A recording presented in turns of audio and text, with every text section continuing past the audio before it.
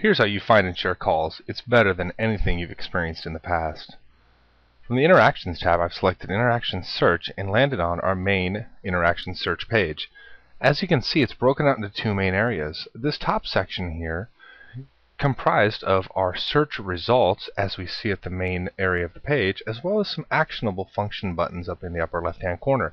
We've got a search option where we can create and modify custom searches. We've got some actionable items where we can perform different functions like flagging an interaction, commenting, even starting or scheduling evaluations from this window. We can copy something to what we call the V-clip, which is like your virtual clipboard, which I'll show you how to do later.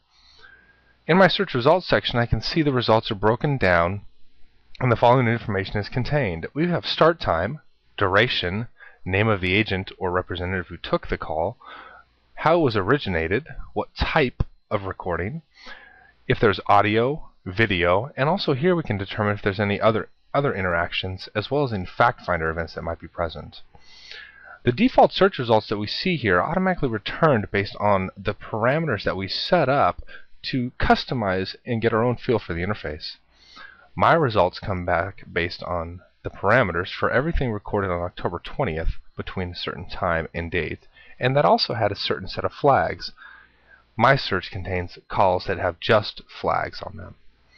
We can see the flags are located here on the left hand side. This one is flagged green, where these red, red, red. I've selected one of these interactions and it's loaded up into our media player down at the bottom, which is comprised of a second half of our screen. In the media player we can see that the call has loaded, and we've also got a full video capture of everything that happened on the agent's desktop. For the agent Greg Cummings, I can choose to listen to this audio from the beginning by simply hitting the play button, fast forwarding, and also seeking to different points by dragging the cursor. If I wanted to loop back a portion of audio, I would simply drag these gray boxes on either side to different points in the audio to loop a certain portion.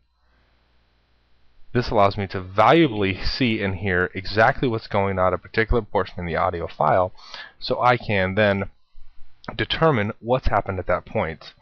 If I did discover something happened at a certain point in audio, I could even comment on that record. This is when the customer said they wanted to buy the new car. Just as an example, hitting OK will append that comment to the record. From here I can also take a deeper view into what's been happening on the agent's screen over here on the right hand side, as you can see, but I can open this out into a new window and expand it and see the view larger, making this very effective when trying to do any kind of quality monitoring or analysis. When I play this, I can actually see what's happening on the screen at any given time.